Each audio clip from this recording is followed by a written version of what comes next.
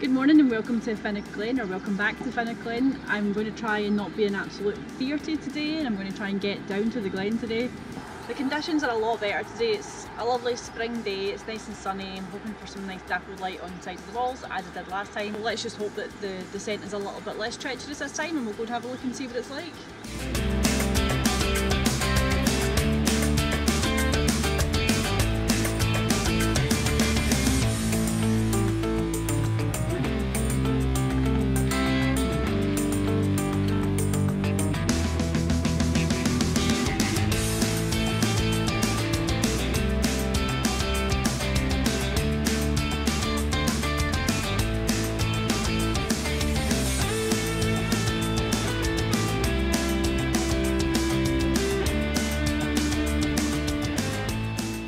Right, I've just arrived and I'm off it already.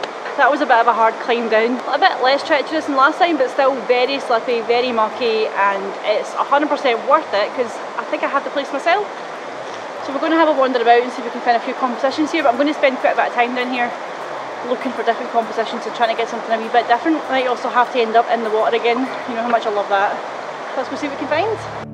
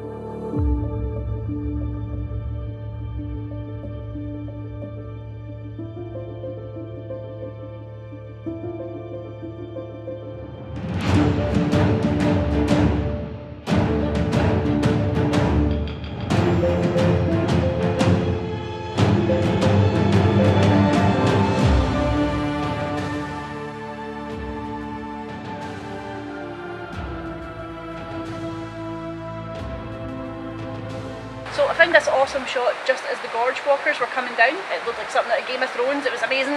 They all just sort of appeared from under the waterfall because there's a few layers of waterfalls up there, as you can probably maybe see from the GoPro. So I did manage to get a photograph before those other photographers went up to the waterfall, and they're in my shot now, so I can't continue with any shots here. But I'll probably move around to another bit because the light's moving as we're walking through here. I'm quite happy. I got the light hitting the top of the pulpit, which looks phenomenal, and I got some sun rays coming down and hitting it, which looks amazing. So the competition I was working on before they all turned up was a bit of a long exposure, but it's primarily based on the shape of the walls rather than the water itself.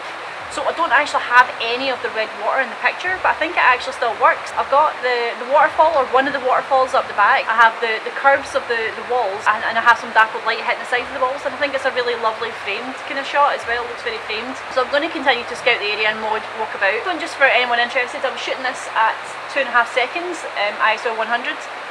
To get the water with a bit of detail in it as well, because I didn't want it to be too slow, because I like to try and retain some of that detail in the water, as you all know. So we're going to just continue to walk around. I don't really want to go down that way just now because the lights moved and the dappled light was there earlier, but it's not now, so as you can probably see, there's still a tiny bit of light, but it's mostly in shade. But as you can see this way, there's a lot of light there, so we're going to climb on top of those branches and those tree trunks and see what we can get down that bit. But this place is absolutely amazing. It has such an eerie feel. Obviously it's called Devils Pulpit. Apparently the legend goes that the Druids years and years ago used to have their wee meetings, I suppose, up on that rock there. So yeah, that's where it gets its name from. So another fun fact is apparently this place used to have there was a folklore tale that it was called the honesty water, so if you drank the water you'd be made to tell the truth, so who knows, I'm not drinking it.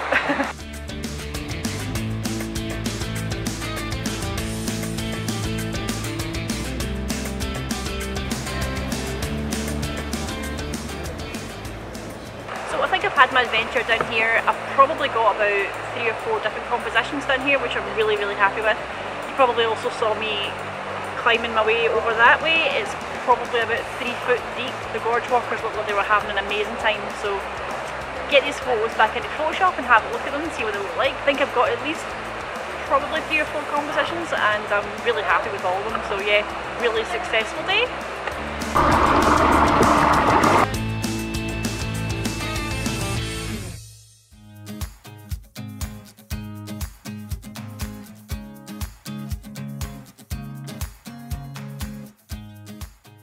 So I hope you enjoyed today's little jaunt down to the Devils Pulpit. It's a very scary place to go. When you get down there it's gorgeous, but it's just that initial bit that I don't like getting down those stairs. Came away with 3 different pictures from this shoot and I'm really happy with all 3 of them. Obviously today's video was a wee bit different from my usual style of vlogs. There was one location but I spent more time there rather than going to 3 different locations and exploring 3 different locations. This isn't really a new location, like the whole sort of premise of my videos is about going to places I've never been to before or haven't photographed before, but this place I've been to once, now twice before. The second time was an unsuccessful trip, so I didn't actually get down, and this time was brilliant. It was a very good lesson in determination. So I thought that until I got down to the bottom and I turned round and there were 3 old age pensioners coming down behind me, so yeah, good on them though. I wouldn't be doing that at that age.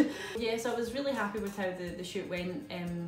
Obviously you will have seen the footage from that and the drone footage and the GoPro footage and everything. We pretty much went to town on every bit of equipment that we have down there, because it is one of those kind of environments where you can really get to fully immerse yourself in that environment and explore it with everything that you have. Yeah, we got to explore this place with everything, we threw everything at it, and I think it definitely paid off because the footage we got was stunning. But I'll talk you through the 3 photographs I have first of all. So the first one I got, took my socks and shoes off and crossed the river, and I got this picture, which is, I think it was shot about maybe 150mm to sort of zoom in just on the pulpit. The reason I like this so much is because there's 2 things I like about it. There's 2 beams of light coming from behind, so they're hitting the walls rather than hitting the air, and they've got these amazing streaks just coming across the back of the picture, and it looks fantastic. What's also happening is one of those streaks actually hitting the pulpit itself. I must have sat there for about 15 minutes just waiting to see if that streak of light would hit the pulpit, and it did, and it looks fantastic, and I'm really glad that stuck around. And the other thing I like about this photograph is when that light hit the pulpit at the top, because the water underneath was so still, it bounced that reflection into the water and it lit up the water with the same greeny, orangey, yet sort of red tones in the water, and it just looks brilliant. I think if this picture had been taken on a dull day, there was no sunlight at all breaking through. Obviously there's diffuse light, but if there's no actual direct sunlight breaking through, I don't think we would have got this picture. It had to be those conditions at that time. So yeah, I'm really happy with this one. So the next one I got was probably the 5th or 6th picture in a succession of pictures that I'd taken. I got this one, which I really love. The thing I love most about this shot is the fact that it feels very framed. So you've got the waterfall in the back, and I think I was maybe shooting at, I think it was 0.4 of a second to get the detail in the waterfall in the background. The highlights could have potentially been really blown out if I'd went any longer than that, because the sun was directly hitting the waterfall. But what I love about this is that gorgeous frame shape in the back. They're just so perfectly placed, and then at the bottom as well you've got the red sandstone. There was a wee bit that was sort of protruding out the water, and it was also being lit by the sun, so that was highlighted.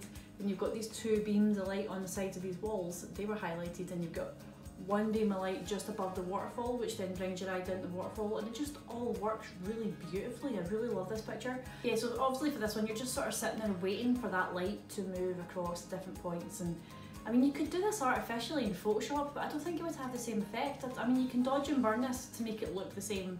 You could brighten and darken your curve layers to make this look the same, but I don't think it would have the same effect. I don't know, maybe I'm just not that good on Photoshop, but I think it would just have a completely different feeling to it. You see so many different pictures of the Devil's Pulpit. I mean, the place is literally saturated with photographs now. But I found by spending more time there and waiting for people to go, so you had more time to just look around and see what other compositions were there. I found a couple that I haven't seen elsewhere. I haven't seen this composition anywhere else before using that frame. So my last picture is this one.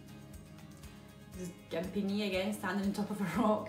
I deliberately wore this jumper that day. Normally I wear this jumper, this is my favourite outdoor jumper. But for this day I decided to go down with a red jumper on because it's the Devil's Pulpit and the water's red, and I thought, I've already had this photograph in my head, so my idea was to go down and try and walk around and get up onto the pulpit and stand on it, and I'd never been down this far before, so I didn't know how accessible it was. So that big green wall just behind that, there was 3 photographers sitting on a tripod just photographing the waterfall, I think they were. One of them very kindly, I also went around my socks because you can't really take, because you'll just slip out of it, and one of the ledges on the way around, if you'd slipped off you'd have pretty much fell into, I think it was about 3 feet of water. So I would have been right up to my waist in it. Apparently it was far too deep for wellies, so they said. So one of them very kindly grabbed a hold of my arm and gave me something to grab onto so I could get around. And then I just clambered up onto the pulpit, turned around, thumbs up to my drone pilot, who then shot the picture for me, or who clicked the button for me. And I got this one. I think this was the 3rd picture because I kept moving, so I'm very fidgety, especially when I'm up on a height. You can see a little bit of a highlight on my hair from one of the sunbeams that's hitting me as well. Totally knocked it off in this one. The light was perfect. The surrounding walls of the sort of cavern bit were all being lit up as well. It just looks amazing. And I've also kept there's a massive fallen tree down there, and a lot of people tend to crop that out of their compositions, but for this picture I quite liked it in it because it gave it a little bit of depth in the foreground as well. I know you don't really need your eye to be led through because my jumper pretty much directs your eye straight to that, but I think this just gives it a little bit of something to look at in the foreground more than anything, just a wee bit of foreground interest more than anything. I've always wanted this picture. I haven't seen many of people standing on top of it, especially taken from this point of view, so it is a bit of a selfie. But yeah, I'm really glad with how it turned out, and I hope you like it as well. I think with that particular location, there was a woman bending down and drinking out of the water. People are going down who are obviously Outlander fans to see this, and I would not be drinking that water. It could be a dead coup halfway up the road and it's lying in that water. The colour's really off-putting. It's a really horrible looking red blood coppery colour, like I wouldn't be drinking out of it. So don't drink it. I wouldn't do it. I'm Scottish and I wouldn't do it. So yeah, don't drink the water. People are going to go, so I think they have to start thinking about doing something to make it a bit more safe, accessible, and making it easier to keep it clean and keep it tidy, so people don't have to keep taking away rubbish bags all the time. So yeah, that's my whinge over and done with. So back to the photographs. And there was probably a period of about 5 minutes where we got the place to ourselves, and it was bliss. Beautiful, just sitting there, listening to the birds, listening to the water. It was gorgeous. It's almost there's quite a peaceful aspect to it down there as well. So I can understand why people want to go down and have a look at it. It's a beautiful place to go to. So I hope you've enjoyed today's video, and once again, thank you very much for your support and continuing to watch the channel. If you like this video, like and subscribe. Until next week, I'll see you soon. Bye.